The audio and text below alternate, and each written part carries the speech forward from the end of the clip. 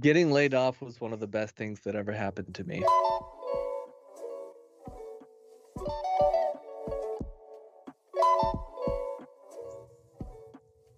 Hi, my name is Daniel, and this is the Engineering Success Podcast, episode 43.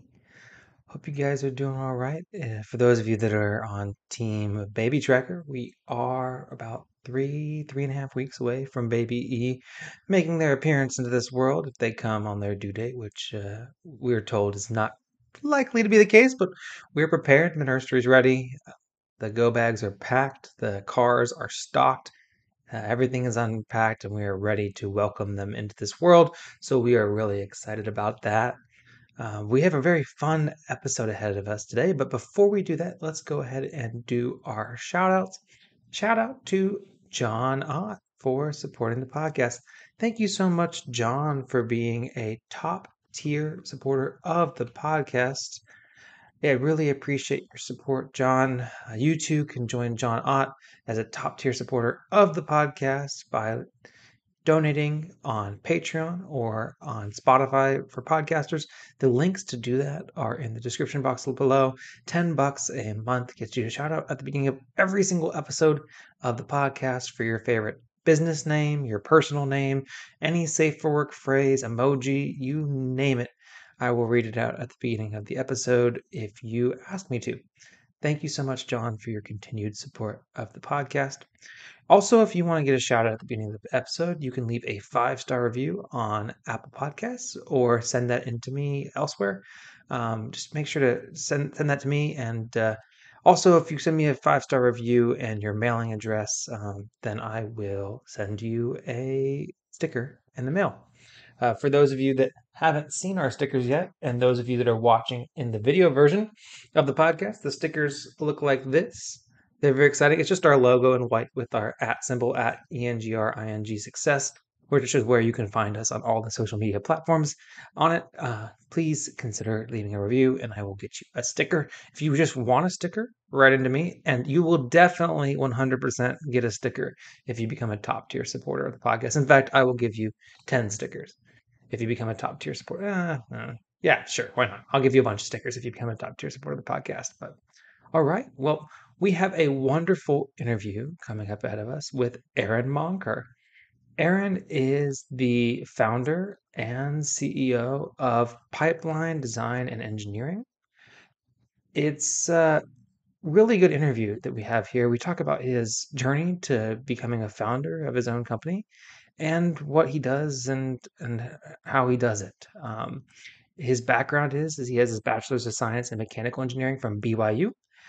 He got his master's in science in bioengineering from Arizona State University, and he's had a long and successful career in the field of bioengineering, which is really pretty cool.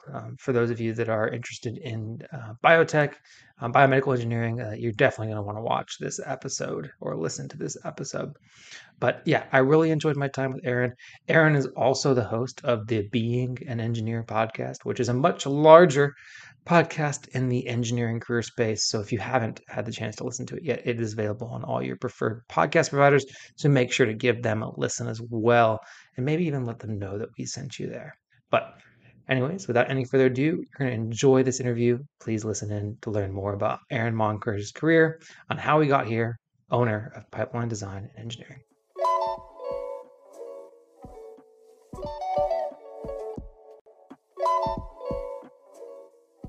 Hey, Aaron, how you doing? Happy to be here.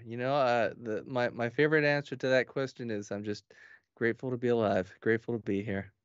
Yeah, me too, man. That's what I tell myself every morning as I'm driving to work, and when everybody says hi, how you doing? It is a blessing to be here and every day. How was your day? It was a busy day. We started off with doing some video and photos. A lot of people don't know this. Here's a little insider scoop. All of the photos and videos on our website of different case studies, right? We'll finish a Yeah. project and we'll take some pictures and video this project so we can do a case study and put it up on our website, use it for marketing. I do all of those photos and videos, which arguably is not the best use of my time, but I enjoy it. And I actually have a background in photography. I had a photography company with a friend of mine that we ran for 5 or 6 years, but quite a while ago. And I have a pretty how do I want to say this? I'm picky about what these photos and videos look like, right? Yeah. I want to make sure that the projects that we do are portrayed in the best light possible. So, anyway, I spent 3 hours this morning with another team member who was helping out doing pictures and video of a project that we recently completed. And Yeah. then I won't go through all the details of my whole day, I promise. I'm not going to bore everyone. But something else that we do here that's kind of cool is we have team lunch together every Wednesday. Oh, that's So good. today was team lunch day, and then just a bunch of other meetings. And I actually recorded a podcast for our podcast earlier today as well. So just lots of things going on today. It was pretty much back to back stuff all day. Yeah, that's exciting. It's I think that's one of the perks of being the boss, right? Is you get to have that big time say on the way that your brand is portrayed, and that's really exciting that you get to explore that interest in your role. I've always had that similar interest. That's why, I mean, that's why I kind of do this podcast. I produce it and do all this stuff because that's where I have a lot of fun. So that's kind of cool that you get to do that in your day to Yeah, for day. sure. Yeah, team lunch sounds like fun. What did I do for lunch? I think I ate lunch at 3 o'clock today, and then Oof, it was one of like those days glitter where, right there. It's yeah, yeah. So I know that everybody doesn't really care about what I ate for lunch. They're here to hear more about what you do, and you did a really good job at hinting at the things that you do. But what I'd like to do for the podcast is kind of talk through how you got to doing what you're doing now. And what we'll have played before this is I would have given an interview on you and your certifications and what you're doing now. I keep on saying, I think it's an interview. I meant to say introduction. For some reason, I keep on interchanging those words. I did on the last podcast as well. But what I want to do is I want to know where your journey as an engineer started. And for you, you got your bachelor's of science in mechanical engineering from BYU. So why did you choose BYU? Well, for a few reasons. I grew up in a faith-based household, and BYU is owned by the church of which I belong, Mhm. and so there were non-technical reasons for wanting to go there. Just I guess continuing my faith-based education as well. That was an element of it. Also, the church heavily subsidizes tuition there, so it was inexpensive for me to go there. And honestly, that was one of the big drivers. Yeah. I think tuition for me was like $1,500 per semester, something like Oh that. my It was goodness. Oh yeah, it was really very affordable. So that was a big driver for choosing BYU. And they also have a very good engineering program. So Yeah. all those things together kind of just it made a lot of sense to go there. Yeah. And if I remember correctly, you grew up in Hawaii. Doesn't BYU have a university in Hawaii as well? Yeah, they do. Why would you leave the beautiful sunny paradise that's Hawaii? Yeah, exactly. My brother went to BYU Hawaii and he loved it. He had a great experience there. I Yeah. kind of wanted to get away a little bit, not Yeah. not because I was running from anything. I had a wonderful childhood, my super strong, supportive family and parents. I just wanted to be on my own, kind of, and experience a little bit of independence, I suppose. Sure. And I probably would have had that largely even at BYU Hawaii, but they don't have an engineering program there, and Oh. BYU and Utah has a really good one. So a couple of reasons why I chose to go there. Yeah, that's cool. And it sounds like you had a really good experience there as well. And you graduated and then you immediately transitioned into industry after that. How was that transition for you, getting your first job coming out of school? It was less intentional than I would like to say. When I remember right before I graduated, I interviewed for a job with an automotive company. It was an automotive supplier. It wasn't one of the big auto companies, but I flew out to, where was it? Ohio or something, somewhere out in that area, and the job was to design wire harnesses for automotive, and it was super boring. And Oh, I I I, I share this story because I didn't have a very specific idea of what I wanted to do after graduating, and so I think it was a career fair or something, and I bumped into this company, and they're like, "Oh, you should come out and interview with us." So I said, "Okay, great. I'll go out and interview with you." I didn't have a very well planned path for what I was going to do after graduation. So I interviewed there, and it was just awful. It felt like, oh, I would not enjoy being in this environment. It was kind of boring, mundane work, right? And I thought, wow, is this what engineering is going to be? This sounds like drudgery. And a roommate of mine decided that he was going to go into biomedical engineering. And so he was talking about biomedical engineering, and I didn't really understand what it was. Even I said, what is that? What's biomedical engineering? What do you do?" And he had this internship, I think it was with Edwards, maybe. yeah. Anyway, it was a large medical device company, and he was sharing a few of the things that he was going to do in his internship. And I thought, that sounds really cool, like working with the body and understanding anatomy and devices that work in the body. I think I might like to learn more about that. So instead of just graduating and going off and finding a job, I thought, I'm going to get a master's degree in bioengineering. So that's what I did. Flew down to Arizona and did a master's degree in bioengineering. And one thing led to another. There's a company down here who hired me as an intern, doing testing, medical device testing. Oh, And then from there, they introduced me after I graduated with my master's to a company down here that was an engineering services company. So I uh, got hired on there, and that's where I really started my engineering career, doing really fun work, not boring drudgery designing wiring harnesses, but it was a engineering services company, so they had a lot of different projects coming through. I was mostly focused on doing medical device design, mhm. and just I got to do fun things, right? I got to do CAD design.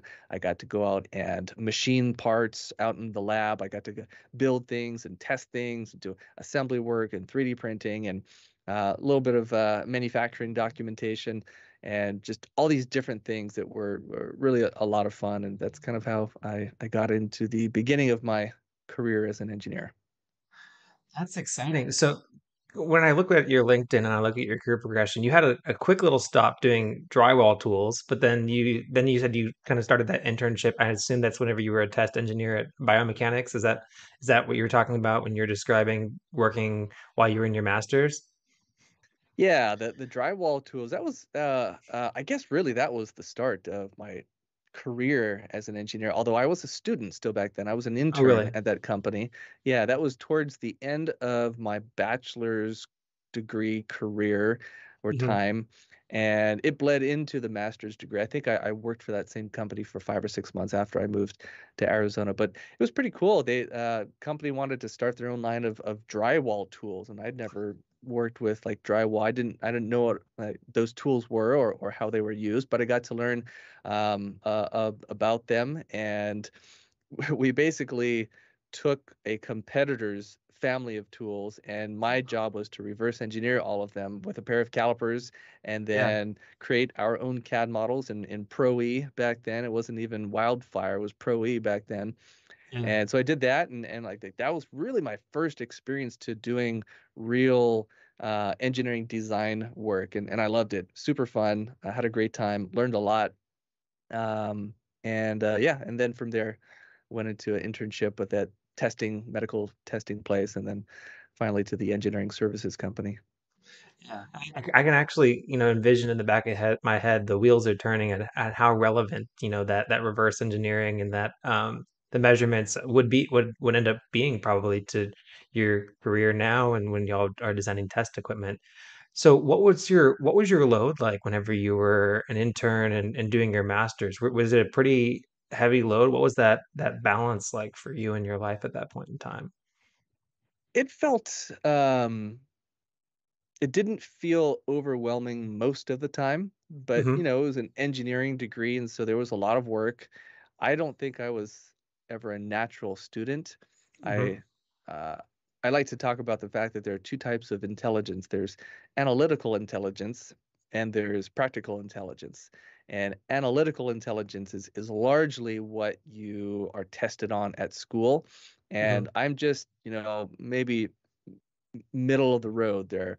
My Hmm. analytical intelligence is it's good enough, but it's not stellar. My Hmm. practical intelligence, I think, is pretty good. But I kind of struggled in school. I thought it was really hard. I was always in the labs getting extra help from tutors and things like that. We had groups for all the different classes. I made sure to find a group for all the different classes so I could study with other people and learn from them. So, full days for sure. Go to campus 7:30, 8 a.m. and get back to the apartment at 6 p.m. or so and probably do some homework after that. So, yeah, I didn't love school, to be honest. I love the like kind of the social aspect of it, but Same. I didn't love going to school to become an engineer. I enjoy being an engineer in industry a lot more than the schooling portion of it. Yeah, I totally sympathize with that as well. I kind of viewed it at the time as kind of a means to an end, and I was able to find joy and excitement in the individual unique aspects of things, but it was really kind of for me a test of my willpower and resilience to like that there's something beyond this that I know is really exciting, and school is doing a really good job of giving me glimpses of what that is going to look like, but I'm just not quite there yet. And that was Totally. kind That's of yeah, very it well was always said. like light at the end of the tunnel, right? The entire Yeah. time during college, it's like Yeah. there's something there, there's something there, and because of that, as you said, my social experiences with my colleagues, I mean, those are the people that are going to be my friends for life. They were in town for Mardi Yeah. Gras this year, so yeah, it's It's just like you went to war together, right? no, exactly. Exactly. That's why we develop such good relationships with our coworkers too, potentially. Um, yeah. So Yeah. coming out of school, you worked as a design engineer for Phoenix, and that was kind of you transitioned out of your intern into your first full-time role at Phoenix, and you worked there for 3 years before moving on to your next role at ServiceInc. What was that transition like for you, moving from one medical device design company to this other company where what was ServiceInc's doing? Were they also medical device or was it a little bit different? I have done a horrible job at keeping my LinkedIn up to date. So there are some holes there that don't make sense if you don't know the backstory. So the backstory is in 2009, I got laid off from the where I Oh, was working. PADT is the name of the company. Great company, wonderful people, super smart engineers. The recession hit and they had to let some people go. And honestly, I was a good choice to let go. They made the right decision. And the reason for that was I had become fairly disengaged with the work, which was weird really? because when I started, I loved it. I got to do all these fun things that I loved. I mentioned before prototyping, CAD design, some machining, assembly, drawings, all these fun engineering things. But I don't know, 2.5, 3 years in, I started becoming disengaged and I just didn't love what I was doing there. And I, back then, I think that I'm a lot more introspective now than I was back then. I didn't really think that much about it. I just kind of did my thing. But the people there were really smart and they knew that I wasn't super engaged anymore. So when the time came, they had to let some people go. Hey, probably makes sense to let Aaron go. It doesn't seem like he's super thrilled to be doing this work. So that happened, and it was kind of a like existential crisis, right? I thought maybe I don't like engineering anymore. Maybe I need to do something totally different now. So I was actually doing photography on the side with a friend of mine. We had this side business that we were doing.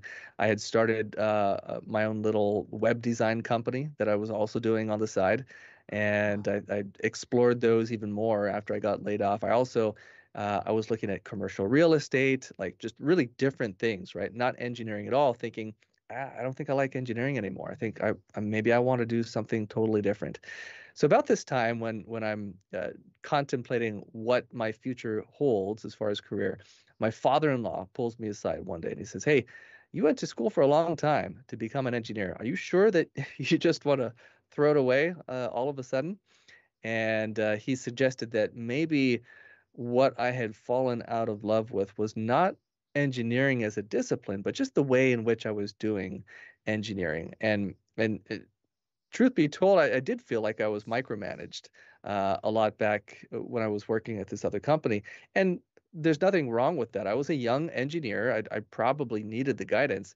Although I remember this other experience there when I was loaned to another engineering manager at the company, and I really thrived under him.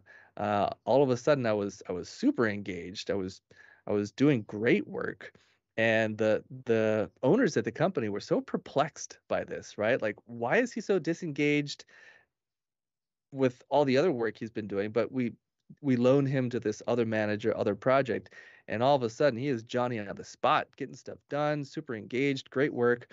They couldn't figure it out, and honestly, I couldn't for a long time either. I'll get back to that, but uh, uh, so let's see, where was I? I think I lost my train of thought there. What was I saying? You were Uh, talking about how you got loaned away and you were making your transition and realizing what you enjoyed the most. right. Thank you. Okay. Um, so I thought, maybe my father-in-law's right. I'm just not loving the way in which I was doing engineering, kind of being micromanaged, right? And so I thought I'll give this a shot on my own. I'll try getting some contract jobs, see if I can freelance a little bit. So I did that, and I found some freelance jobs, and Surface Inc. was one of the first. A Hmm. friend of mine was working there from college, and she reached out and said, "Hey, I see you're freelancing. We need some contract help. Are you free?" And I said, "Yeah, for sure. That's great." So I did some contract work there. I think it was only, I don't know, 3 months or 4 months, something like that. But things slowly and surely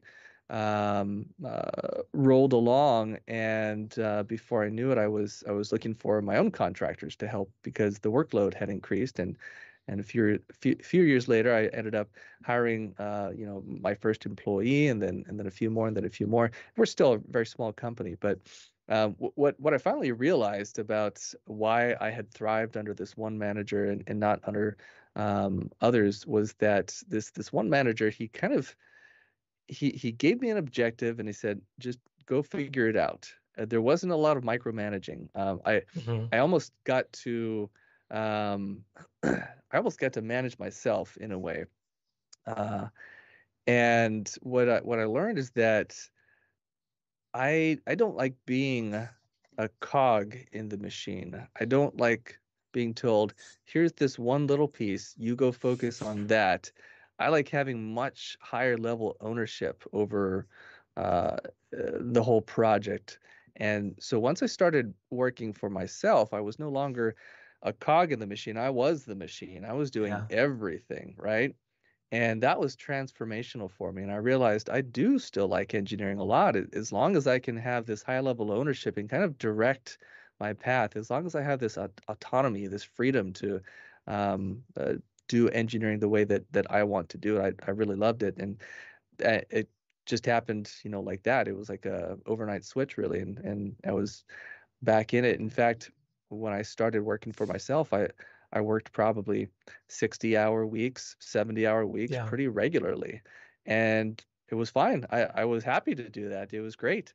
Whereas back when I was working for another company, I hit 40 hours and I was out of there, I Yeah. didn't want to stay there any longer than I had to. But once I owned that entire process myself, putting in long hours just wasn't a problem. Yeah. And so whenever your company started, you said that you started getting like contract after contract and it just kind of stayed in that same niche of things that you already knew how to do. At what point did you realize that, this is an actual business? This is no longer things that I can do as a contract here and there. I need to actually turn this into a business. Yeah, this is something my wife and I have joked about for a long time. For probably 9 or 10 years, I would say pipeline's not a real business. And it was kind of tongue in cheek, but there was also a note Yeah. of seriousness to it. I would say pipeline's not a real business. It's just we're a bunch of engineers who really like designing things, and we happen to have some work and people are paying us to do it, but it's not a real business. The next month everything is going to explode, and I'll need to figure out something else. It wasn't until maybe 3 years ago or so that I really truly started to feel like, oh, pipeline is a real business, and Yeah. we're going to be around for a long time. This is an enduring company, not just something I'm doing right now. Yeah. And you have a lot of other people that are involved now too that probably appreciate that you have that sentiment as well Yeah, as well. yeah, I'm sure they do. And I think it could turn into a whole other episode about how you are setting the foundation for that to be the success and all the transitions that you're making there. But really, what I'm curious in is now we've kind of alluded to it a bunch, but can you tell my audience a little bit more about what pipeline is and what industries you serve? Yeah, when we started, we did general product design. So it may have been a medical device, it may have been an iPhone case, it may have been solar power equipment. It was very general and broad. In 2000, I think it was 2013, one of our medical device customers said, "Hey, we need a test fixture. Can you design that for us?" And we said, "Great, we'd love to do that." We designed it, delivered it. They loved it. They said, we need more of this kind of thing, these like test fixtures. Can you do more of this for us?" We said, "Great, we'd love to." So we started doing a lot of test fixture design for this one medical device company. And that went on for several years.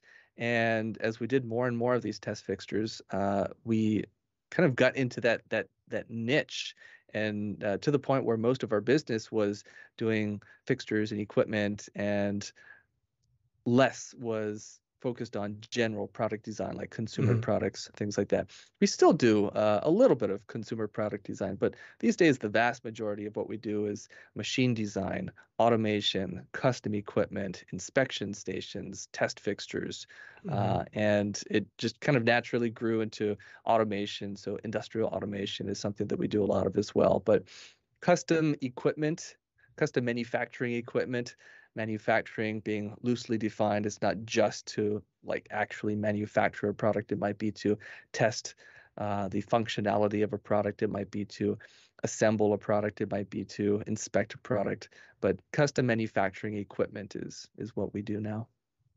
That's cool. And so what kind of projects or what aspects of a project whenever you're bidding or you're considering work that you do or maybe just work comes across your desk, what projects get you the most excited? What characteristics of opportunities just make you most thrilled to know that that's an opportunity for you guys? It's a double-edged sword. We are, quintessential engineers. We love to solve problems. We love Yeah. to be given a design challenge, a technical challenge, and figure out what the answer is. So we love to do R&D.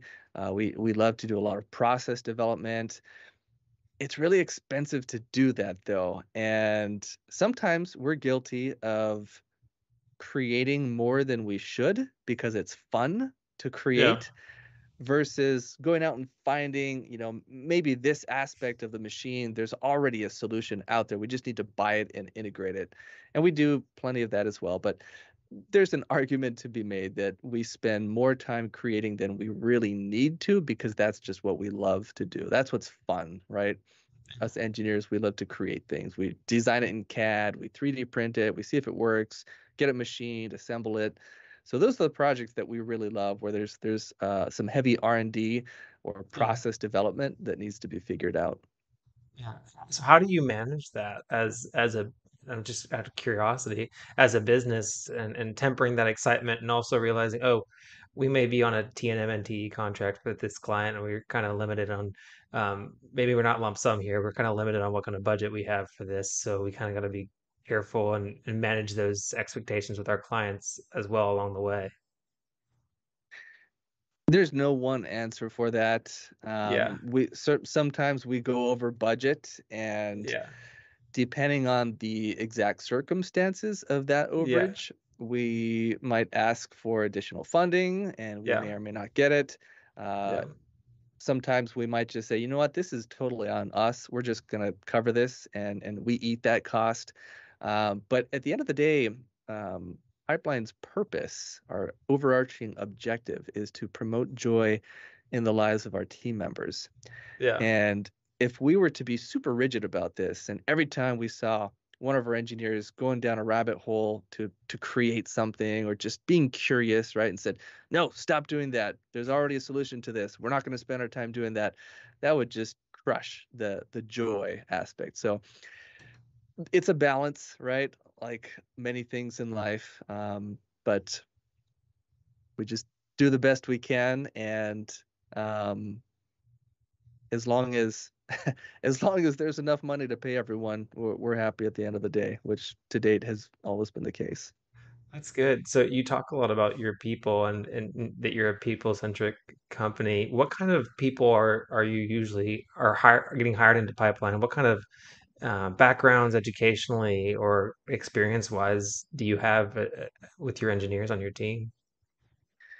We're mostly mechanical engineers. We do Yeah. have programmers and some technicians as well, but most of us are mechanical engineers. What I've found is that the engineers who really enjoy pipeline the most are the ones that love variety Mm, and solving hard problems.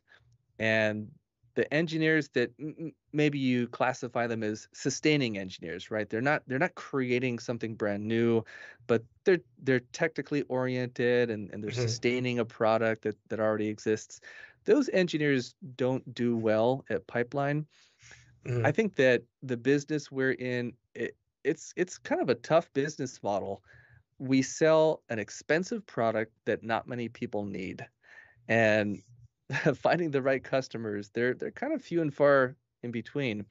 So when we do find the right customer, it's a challenge to be efficient with our time and get everything done within budget. And it requires really gifted engineers to do that. mhm. And uh, I've worked with a lot of engineers over the years, and not all engineers are created equally. Um, I feel like we have a really very strong engineering team. And again, I've worked with a lot of engineers, so I have a pretty good sense for the spectrum of engineers out there. And the ones who do well here, the ones who last here, are the ones who are very good at new product development, at R&D, at figuring out hard problems, Mhm. and they like variety. You know, a project for us might last, it varies, but maybe 3 to 6 months is pretty common. So you get a lot of opportunities to work on a lot of different things here, which is Yeah. something that the team enjoys a lot. And then in biotech, one of the sentiments that I've heard a lot is that you have to have a master's, and I know you have one, and it's obviously paid dividends for you in your career. But would you say that somebody that wants to go into biomedical engineering should kind of prepare to specialize or pursue some kind of graduate form of education after they get their undergrad degree? I think this is changing. 20 years ago, I think the answer was yes. You Hmm. getting a master's degree is going to help your cause quite a bit. Hmm. These days, I think that companies are starting to relax that a little bit. I know, large tech companies like Google and Facebook and things like that, they don't require a college degree even anymore, let alone Wow. a graduate degree for a lot of their technical roles. I I don't know how useful my master's degree was from a technical standpoint. It helped me meet some people that ended up being influential in how my career went. But just the technical information I learned, it wasn't all that useful, if I'm being honest. So, Really? do you need a master's degree to do well in medical device engineering? I don't think so, not necessarily. Now, if you want to work at like a big established medical device company where Yeah. maybe there's a little bit more bureaucracy and yeah, it might be helpful there. But if you want to work at a smaller company, maybe a startup or something like that, then I think that master's degree is not so important. Yeah. So you said that your master's maybe the technical stuff wasn't exactly required, but what class would you say, reflecting back? See, I've made a long circle here, and I've now made it to the next question on the on the interview sheet. What class from college did you find most applicable to what you do now? Certainly the CAD classes. I Really? think by far that's what I use most in my career. The statics class was also helpful, right? Just understanding free body diagrams and how to calculate forces and moments using free body diagrams. That was helpful for sure. Hmm. Materials and an understanding of just basic engineering principles. Some of the simple equations like buckling calculations or uh, uh, cantilevered deflection calculations. Understanding how to use those that was very useful. Um, yeah, those were probably at the top of the list. Cool. And how you said earlier that you weren't necessarily the best student whenever it came to the numbers game, but whenever it came to, in general, what kind of student were you? Were you pretty focused, or was it kind of what was your thing that stood out the most on your resume whenever you were coming out of college? I was very focused. I was not the procrastinator who would wait until the last day to study for a test. I'd start studying, Yeah, 2 weeks in advance for the test. yeah, Always got all my homework done on time. I was, yeah, I was diligent and focused yeah, and disciplined. But it didn't come easy to me. I had yeah. a friend I remember who, a very close friend of mine, to this day, one of the smartest people I've ever met, both practically and analytically. And we had this physics class together, and uh, uh, it was set up so that you could take the test at a testing center. So it wasn't like a Hmm. specific day or a specific time in a specific room. There's like a 3-day window during which you could just walk into this testing center and take it. He had not studied at all and walked past the testing center one day and just on a whim thought, I'll just take it now. Might as well. I'm walking past the building, so I'll just take it now. So he walked in and just aced it, right? 100%, no problem. Me, on the other hand, I studied for, probably a good solid week or something, and I think I got like a C or something on it, right? So it was academics were not my strong suit. I have since learned that that's just not my forte. It's not where I thrive. I'm Yeah. good enough academically, right? I'm good enough in my analytical intelligence, but I'm never gonna be like the engineer who just knows all the equations, understands all the physics, knows how to apply them in every situation.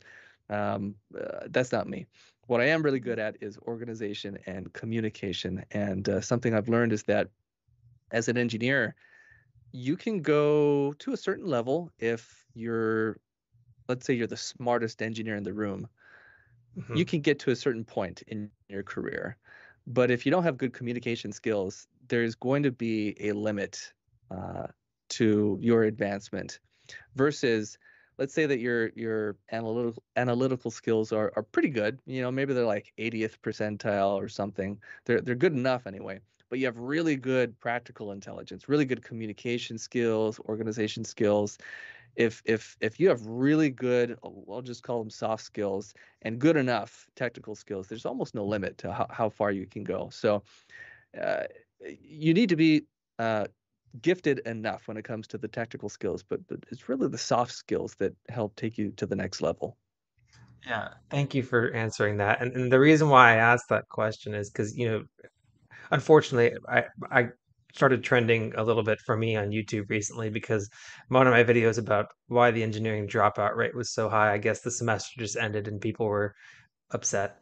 Um, but I think that people lean so hard on GPA and grades and these numbers, but really, like you said, it's not the most important thing for your career development, and it shouldn't be the reason why somebody quits engineering, in my opinion. If you have the passion and you have the organizational skills, if you can just make it through, I think it's worth pursuing and worth continuing to do, so that way you can do the kind of fun, cool jobs that people at your company get to do. Were you that same kind of student all the way through from college to high school, all the way through, or did it kind of that motivation and that focus kind of kick into gear once you finally got to college? Yeah, it was in college. In high school, I did fine. I got mostly A's and B's. I didn't have to try very hard in high school. I guess it was just Yeah. easier, and I did not have good study habits. I wasn't very focused. I was much more focused on going to the beach and surfing with my friends, right? That's what I lived for during high school. Then I got to college and I realized, oh shoot, this is a different game altogether. It was way harder. There were a lot of really smart people there, and it wasn't easy anymore. I actually had to study. I had to put in the time. So I had to learn how to study and how to learn at college, and that was definitely a wake-up call. Yeah, but it's not too late when you get to college too. And I think that a lot of people also will count themselves out if they're like, "Oh, I wasn't the smartest, I wasn't the top of my class," or "Oh, I don't really know how to study." Or also, it's also a wake up call for people that hey, you just because you did well as well in high school, there's those skills that you need to develop and refine because. Yeah, as you said, organizational skills they contributed to you getting through college, and they will contribute to everybody getting through college because not unless you're that whiz bang, ultra smart wizard at engineering, then you're definitely going to need those skills to Yeah, get through. Yeah. for sure. And did you always know that you wanted to be an engineer, or where did that kind of inspiration come from for you? I was always into mechanical things growing up. I'd build forts outside. I would mess around with my bike, Legos, right? So I'd say I was mechanically inclined growing up. I remember I had this is a silly story that I always tell. I had this Michael Jackson cassette tape. It was a long time ago, right? I was probably 10 or something. And because I was 10 years old and silly. I was convinced that someone was going to take this Michael Jackson tape from me, and I had to protect it. It was my job. So I put together this elaborate Rube Goldberg alarm system using paper clips and yarn and duct tape and coffee cans and right, just whatever I could find around. So that when someone moved this Michael Jackson cassette tape off of its pedestal, it would trigger this series of events that eventually ended in a loud bang. And that was my alarm system so I would be alerted that someone was taking my Michael Jackson cassette tape.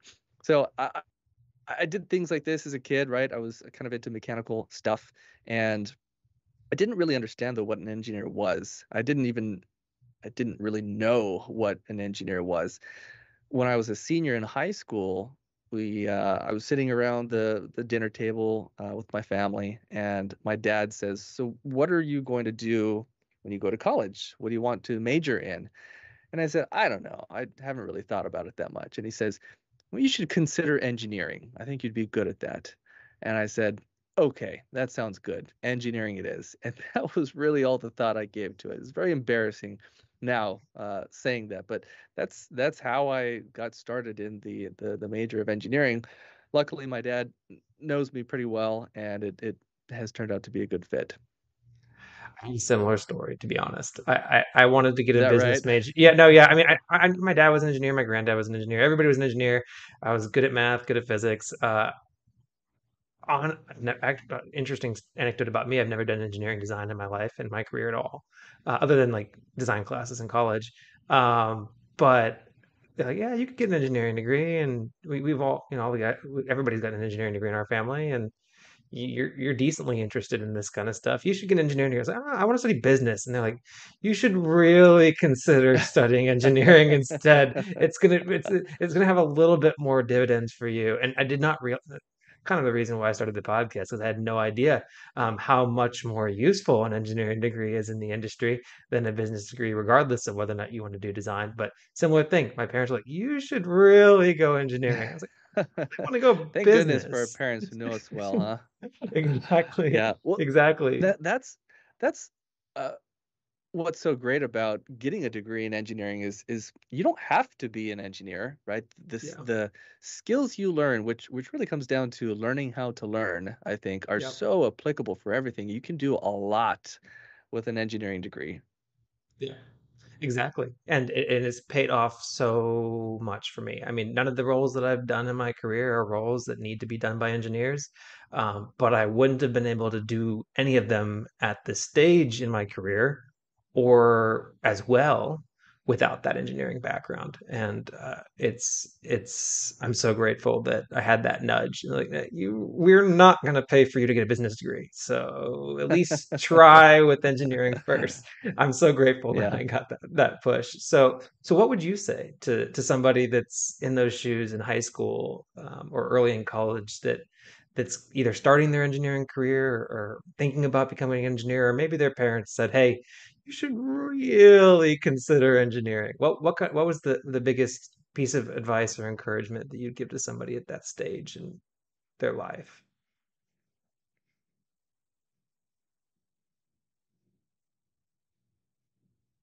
I don't know that I have a one size fits all type answer here. It's a A very few vague things come to question. mind. Yeah. Yeah, a few things come to mind. I was very fortunate that my parents more or less funded my college experience. So I came out of school with very little debt. I had a couple of small student loans, but mostly I came out of school with almost no debt. So when I started earning a salary as an engineer, it wasn't an incredible salary. I think I started off around 60,000 a year, and that was back in 2006, I think. Yeah. Anyway, I didn't. All that money went towards living. I didn't have to pay back any loans. So that's one thing to consider because school is expensive. I mean, it's even more expensive now than it was back then. I think I read somewhere that ASU, Arizona State University, something like 7,500 a year, or maybe that was even a semester. Plus, there's like living expenses if you're out of Yeah. state, not living at home. So going to That school to sounds get a degree affordable is right now, really by the way. expensive. That sounds Okay, I'm affordable. probably wrong. That was probably like 8 years ago. I heard. I don't know, Yeah. but Yeah. you know, you'll probably pay, I don't know, 80 grand or something to get a college education in engineering these days. That's a lot of money.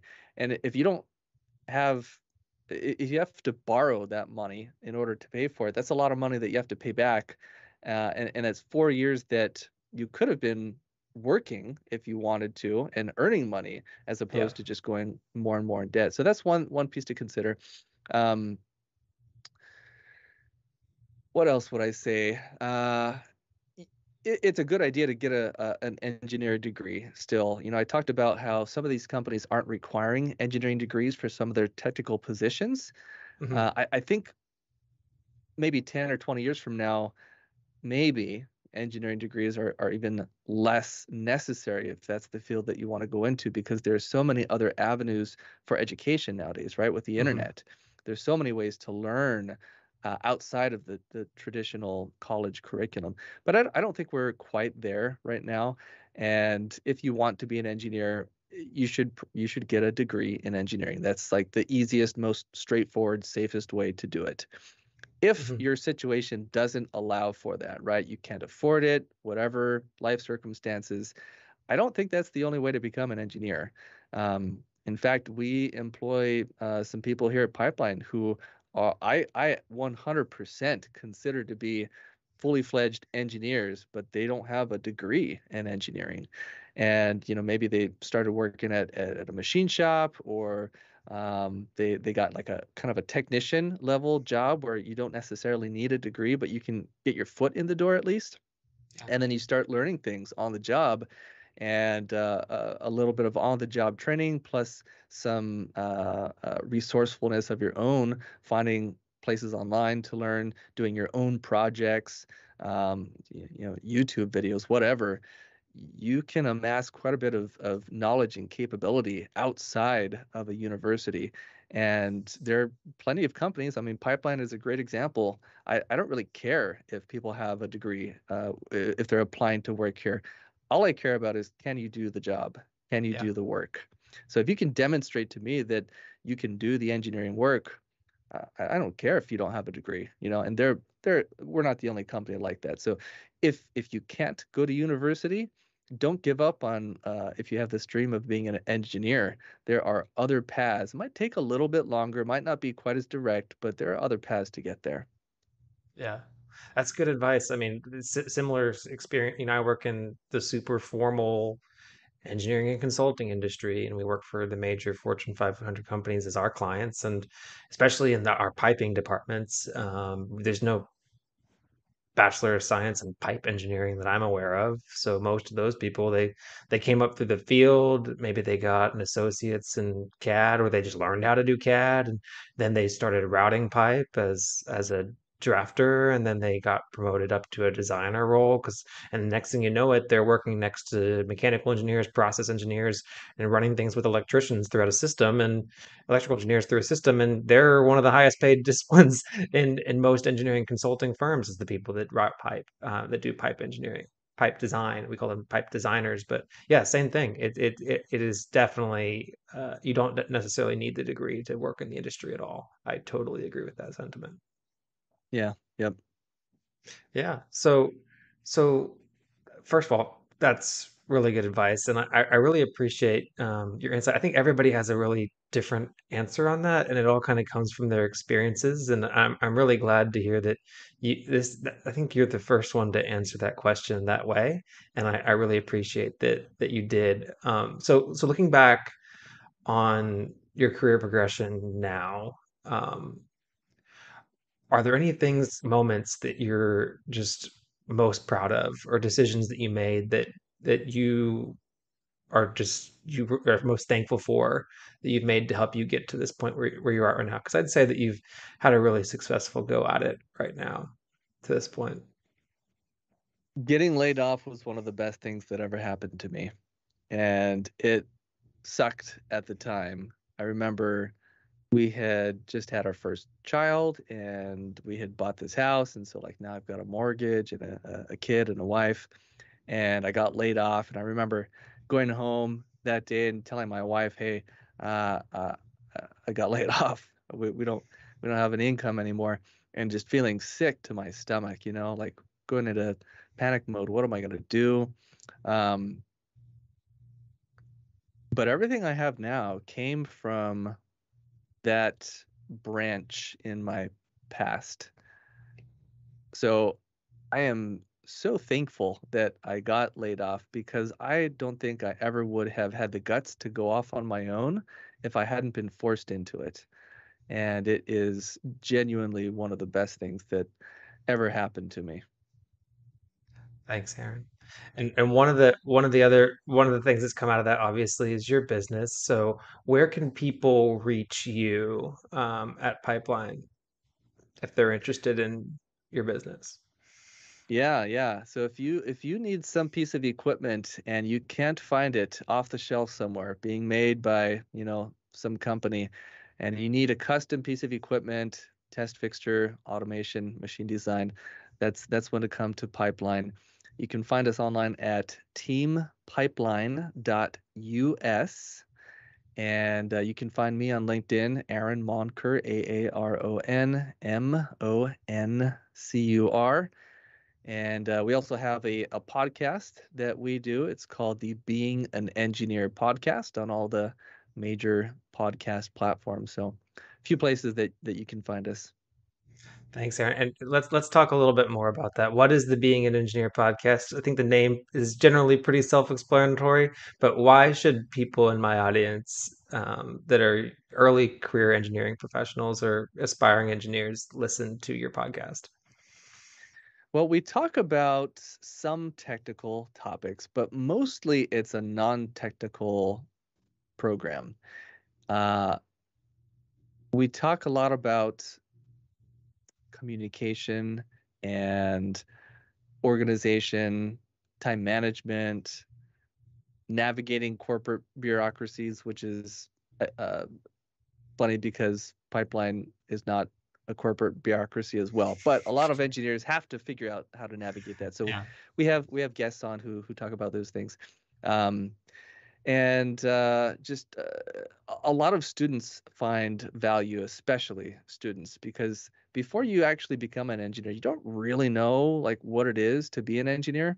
And so we just talk about what it's like to actually be an engineer, right? Day to day, what's the work like? What are we doing?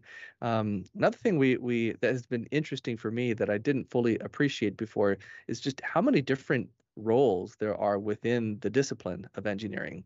And so it's a great way to connect with people out there. Like a lot of the people that we have on our show are very approachable. You can find them on LinkedIn and connect with them.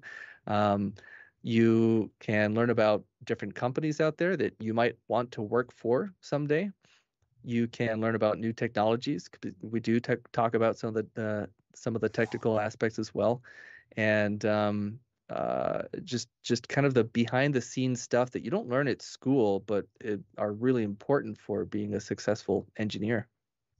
Yeah, and as I was listening to your most recent episode with the test, I think it's Emma that was talking about their experience working as a in a test environment with engineers, and that was also very insightful as well. So plug for that as well. Listening to your most recent episode, I really enjoyed it. I think that people would enjoy it as well.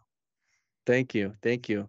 There are a couple episodes in particular that if you just want to sample one or two, there's one by a gentleman named David O.H. He is an engineer at JPL, the Jet Propulsion Laboratory with Yeah, NASA, and that's just a phenomenal episode. He was the oh, I'm gonna mess up his title probably, but it was like the flight director for the Mars Curiosity mission. And so like he oversaw, a large part of that entire mission. And he talks about being on Mars time, living on Mars time for 6 weeks because they had to be awake when it was day on Mars so they could like guide the rover, right? And what is it? You like the Mars day is like 26 hours or something as opposed to 24 hours for us. So every day he was like losing 2 hours, and it was so he would be awake during the day for week one or two, but then like week four and five he was awake during the night, and his whole family went on this like mission with him, right? They all were awake when he was awake, and he talked about seeing the rover land on Mars for the first time. He's in the control room, like no one else in the world has ever seen this happen. And here's this rover that just landed on this alien planet, how many miles away? Really, really cool episode. And then another really neat one that we did was with James Hobson, the hacksmith. So for those of you who've heard of the hacksmith, he's kind of a YouTube celebrity.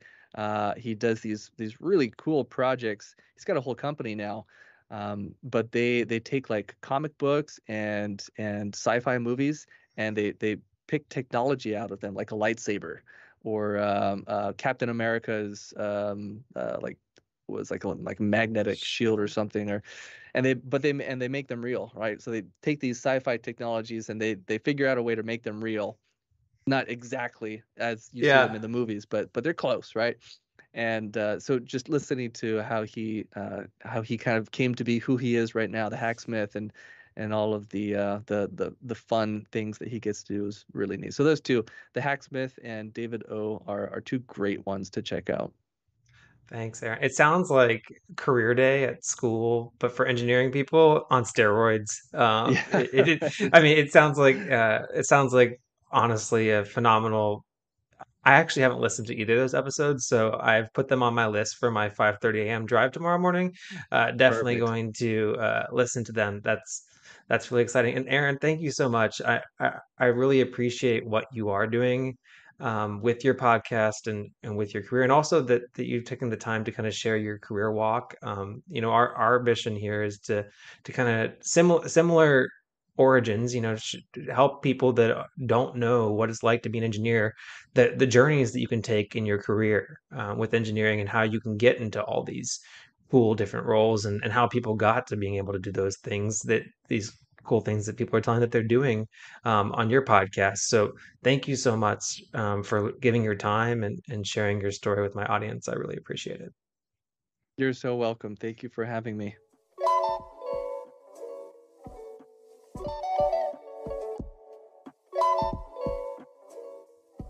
All right. Well, I hope you enjoyed that interview with Aaron. I know I had a blast, and I am so grateful for him giving him his time.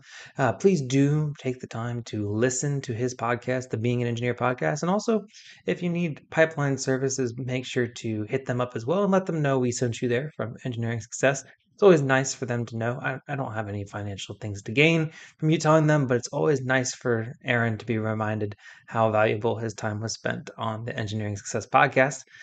Thank you for listening to this episode. If you do want to be featured on the podcast, contact me at daniel@engringsuccess.com, daniel@engineeringsuccess.com, or you can write into me at my website, engringsuccess.com.